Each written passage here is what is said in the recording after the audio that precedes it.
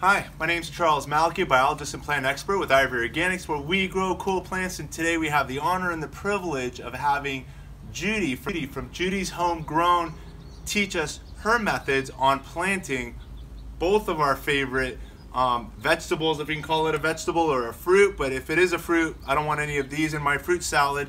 But we're going to be planting these tomatoes here in my garden, doing Judy's techniques, who is one of the experts at planting tomatoes in gardens throughout Los Angeles. So I just want to quickly share that I picked up these plants from the local nursery. I'm hoping, I don't know if the viewers can see this, but this plant over here I picked up for a little more than $6. It's a gallon-sized tomato plant. And Judy, I'm hoping I can get your feedback on this. Should I be spending $6 or more? There's even larger sized tomato plants at the nursery. $4 for this 4-inch tomato plant. For $4 I got also 6 tomato plants in this 6-pack, which is personally my favorite way to go. Or for $2, I've got 2 of my favorite tomatoes over here. I've got the seeds for about $2, and I can now plant maybe 50 tomato plants if I go at it this way. What is your opinion in regards to how much money should I be spending in order to even get started with planting my tomatoes? Okay, so it depends on your budget, but I'm really cheap. So I just start things from seed, and I feel I have more control over the varieties. I mean, you can't get certain varieties, like you could never find a Clint Eastwood Rowdy Red at the store. The other thing is that they have, the varieties they have at the store, some of them I really just don't like.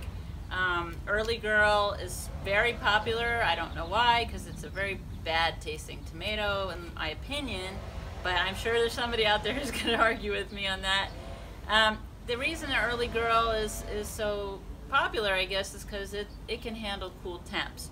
But you trade off. If it's a cool temp tomato, it's not going to taste as good as the warmer temp regular season tomatoes. The other thing is, like, why would you buy a big potted tomato? Well, you want to kind of get a jump on things. So maybe you are starting late in the season and you want the plant to already be about a month or 2 old. Actually, this plant's probably more like 3 months old. Okay, so yeah, you are going to get a jump on it, and you're paying a premium not just for the time that it's sat in the nursery getting older, but for the pot size and the planting mix. So I understand why they charge the extra. I can't lie, this is going to be a performer faster than those other plants. But those other plants are going, and once they're in the ground, they're going to start really taking off, as opposed to being in a pot this long. And there's reasons why I would never buy a 3-year-old tree, but that's a whole nother conversation. Okay. In a pot. In a pot. So the goal again is for maximum flavors to get a warmer temp variety. Tomato plant are typically better tasting than the cooler varieties, right, such as the Early Girl. Right. And I'll admit, I've always had an Early Girl in my garden, and you're holding one, I think, right now, just because I wanted it in my garden again. So, but I didn't realize I was compromising flavor by going with a cooler temp tomato variety. Right, and so I eat tomato and lettuce sandwiches. Charles, not so much. So he doesn't eat tomatoes right out of the right out of your hand, right? You're right. But if you do, then you're going to want varieties that maybe taste better. Or in the case of my garden, I planted whatever variety I wanted for the first 7 years, and then I started getting wilt, and the wilt was like decimating my crop. So instead of not planting in those areas, what I did was I bought varieties that can handle wilt, and my favorite now is Big Beef. Like, that is hands down my favorite. It can handle the wilt. And the other one I like is Abe Lincoln. It's kind of a medium-sized tomato as well. Those, you know, you like those medium-sized tomatoes, those are great ones, as opposed to like Carmelo, which is a wonderful tomato, but won't be able to handle the wilt as well. I've seen Carmelo before. So the other one you mentioned was Abe Lincoln? Abe Lincoln and Big Beef. And Big Beef is now, you can find that readily available at the most nurseries, big box stores and nurseries. Sounds great. There's one more thing I want to share. So I noticed on the Early Girl variety, on the back side of the sticker, it said Indeterminate Whereas on this variety of tomato, which is called a patio tomato, it reads on the backside that its habit is determinate. Can you quickly explain what the difference is between indeterminate versus a determinate variety tomato? Sure. So determinate has one determined flush of fruit, and then it's done. So it'll kick in all at once, and then once you've taken all the tomatoes off, within about a 3-week period, maybe 4 weeks, you can stretch it out. Whereas the indeterminate, they keep producing, and they actually sucker a lot, and especially the smaller the tomato, it seems, the more it suckers. And the problem is you have to stake them. You have to kind of tie them, or they will like fall all over the ground and maybe languish a little bit. Whereas if you put them up, you protect them from all that rotting and little animals getting to it and stuff like that. But the good thing about indeterminate is that it just keeps pumping out tomatoes, and you can get an indeterminate sometimes to produce not only in through the regular season but into the winter. That's and great. Especially like my favorite indeterminates are sun gold cherry tomatoes, and then as you get more into the potato leaf ones, which are the Brandywine, they're going to also be determinate. So you'll get one flush of fruit. I really like persimmon tomatoes. Those are some of my favorite, and Big Rainbow is another. Wow, so many varieties. Yeah, there's what, hundreds and hundreds of varieties of tomatoes. So just to quickly recap, the indeterminate variety will continuously grow, even as you said, all the way into winter, producing fruit pretty much throughout all of those different seasons. Right. Whereas the determinate variety is going to grow to a determinate height and produce most of its fruit all at about the same time. Right. And then die, or will it create another crop, or it's pretty much done, right? It's done. So, yeah, I think so. So you're gonna see it start to languish and maybe get kind of ratty looking like the old tomato plants do. I got it. Great. Well, let's get on to planting tomatoes. Let's get started. So we're going to talk about tomatoes and how to take the suckers, how to identify the suckers and take them off. And I'm only wearing gloves because I'm allergic to touching tomatoes. So the most important suckers to take off are the ones that are closest to the bottom. So if you get in a little close on this, you can see this one definitely has a sucker right at the bottom. This is draining off of the main plant, and we just want to pull it off. Okay, did you see that? And then every time there's a leaf petiole, there's also a little sucker above it, usually. I wouldn't say every time.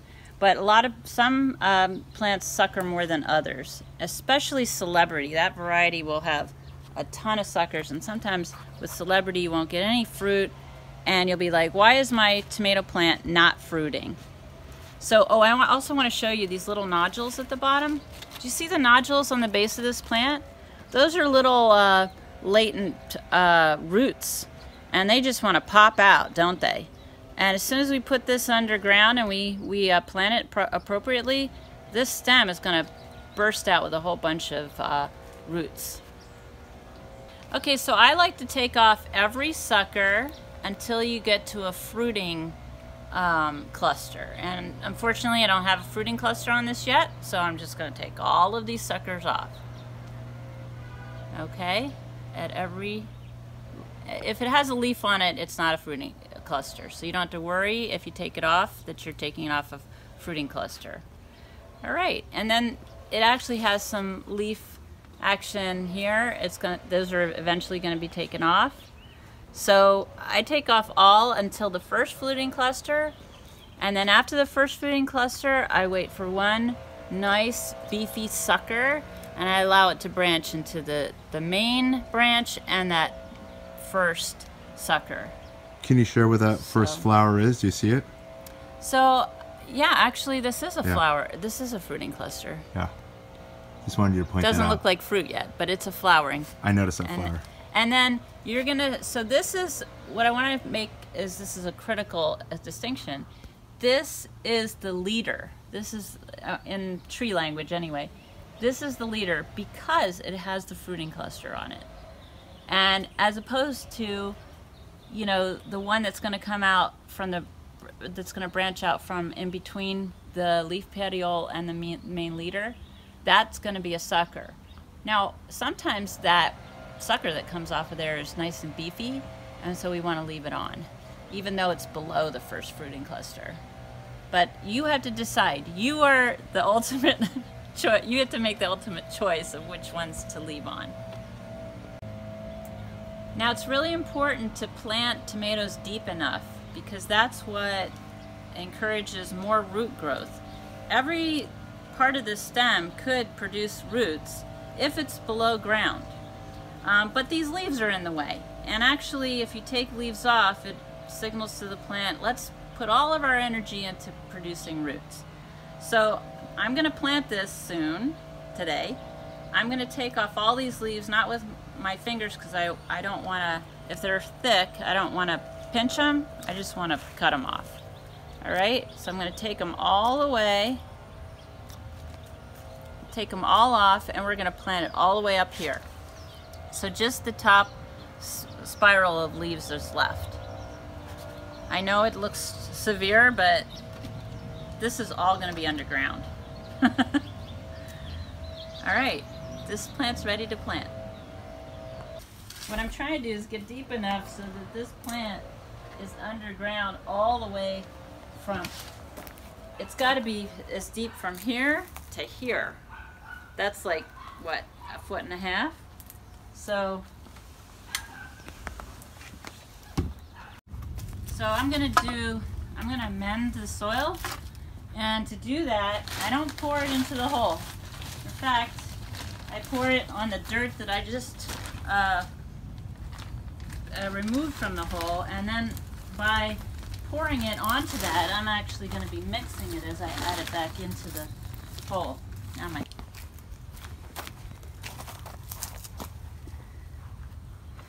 I'm just going to add, so you're basically taking the amend soil, you're basically adding like a compost mix. If you've got your own homemade stuff, you can use that, incorporating it into the native soil, and you're just pretty much mixing the two together. Only because this is so clay. Look at that stuff.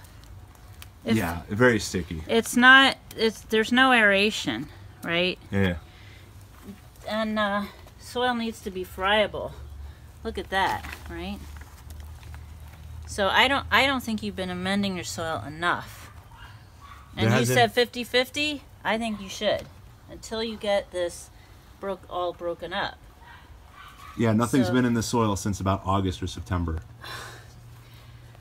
You haven't added anything? Nothing's been added, nothing's been growing. Okay. I label everything in my garden because I got so many plants, but anyway. Okay, so ideally you want to do this in the evening or in the shade or under some cover of fog, because having that moisture in the air is great, and it'll reduce the amount of evaporation of the roots, but it's not as critical on a tomato as on some of your like greens or a winter crop. If you have a hot day and you're transplanting a delicate crop, you're gonna possibly dry it out and put it into more shock than is necessary. Boy, when I transplant on days that are overcast, the plants are just loving it. They're like, yes, Mommy, you're doing the right thing. I guess, yeah, my plants are all like my children. Can't help it. That's true. And I want this close enough to the pole so that I can then train it up the pole as it starts getting taller. So, oh, and the other thing I want to plant next to it is a basil plant. So this is the time we start putting in the basil. All right. So I'm going to do my companion plant of some basil next to this tomato, but I don't want this to suffer from kind of the shock of me teasing the roots away from the other plants that I'm waiting to use. So I'm going to put a little bit of water into this saucer, and let it soak up the water as I'm working with the plant that I do take off. And also the other thing you can do is put it in the shade, because having it in the sun, even though it's a sun-loving plant, while you're going through the transplant stuff, you might want to find a shady spot for it. Okay? So I'm going to take it over here. It's this little rabbit. And then I'm going to tease this away with just, you know, a fork or a some kind of thing like this. And do you just want me to take one, or can I take two? Whatever you'd like. Okay, so I'm going to take these two. They seem to be happy together.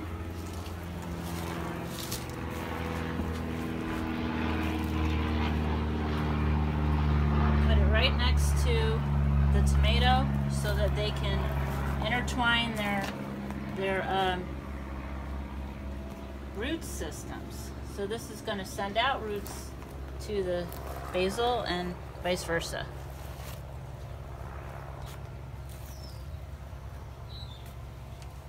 I might want to put some of this more amendment close to the top,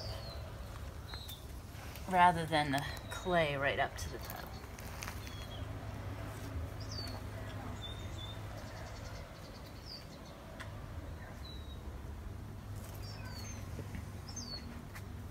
And how about mulching? Are we going to mulch these tomatoes? Oh yeah, definitely want to mulch. Right away, put the mulch under it. And in this garden, I can tell you use a lot of bark mulch, just chips, but you could use compost. I use compost generally on my garden as mulch, and I buy it or I get it from the city mulch. Take a look.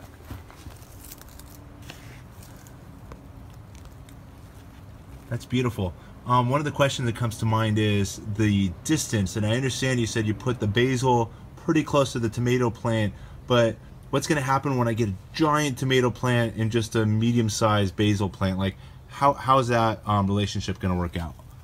So if you really want to be favoring the basil plant, you should put it on the south side of the tomato, because the tomato is going to get bigger than the basil. If it's as old as this one is. This is a pretty nice sized basil plant though. So I guess, well, this is south. Yeah, you got full sun in this area. You don't have to worry about it so much, because your sun is going east to west. And by the way, if you're running beds, run your beds east to west. That's ideal. That's great. Okay, so now we're mulching it with a fine layer of, well, it doesn't have to be fine layer, but this is already pretty deep and I don't want to bury it. So what's the benefits of mulching? Why are we mulching? Oh, this conserves water. It gives the plant protection. It feeds the soil. Actually, that's a big one. It actually is feeding the soil with some things feed better than others. That's why I mulch with compost, because it's got all the micronutrients and bacteria and fungi in it. But this keeps the leaves away from the soil diseases and stuff, so that's another reason why mulching is good. But mostly conserves water, and that's really important in Southern California because we don't have enough water here. Speaking of water, let's water this in.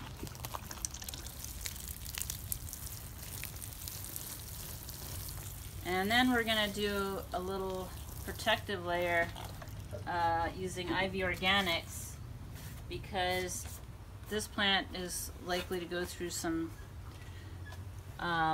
shock, and this will prevent that overly like sun drenched wilting from happening. So it'll at least protect against too much sun damage during the time that it's trying to bounce back from this transplant.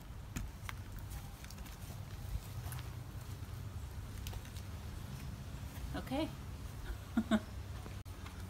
So thank you so very much, Judy from judyshomegrown.com. I'm going to put her contact information down below this video as well as in the comments.